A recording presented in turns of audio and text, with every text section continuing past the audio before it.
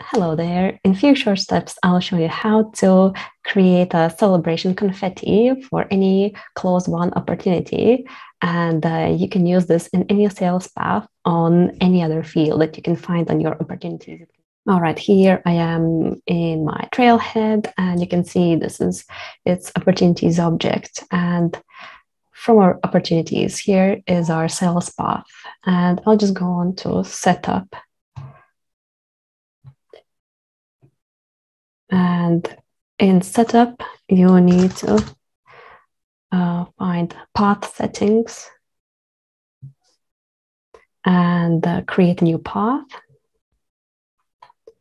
You will have to name it.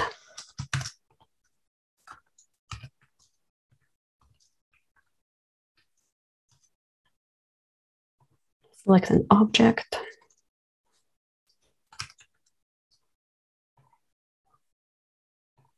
A record type. Right here, and we have master record type.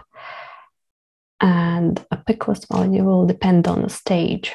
So if it's a closed won opportunity,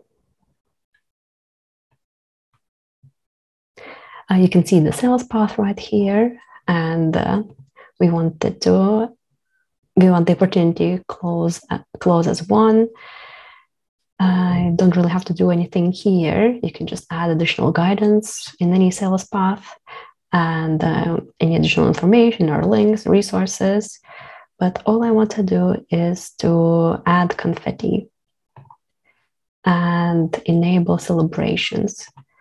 Just have to activate the path and enable celebrations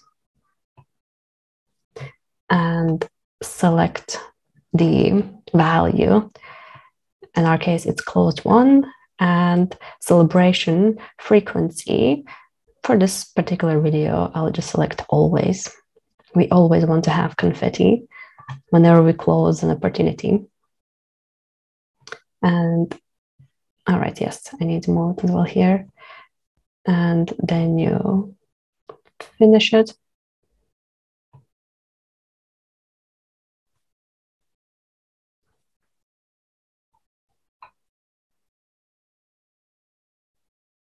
Should be ready. Go back to your opportunity.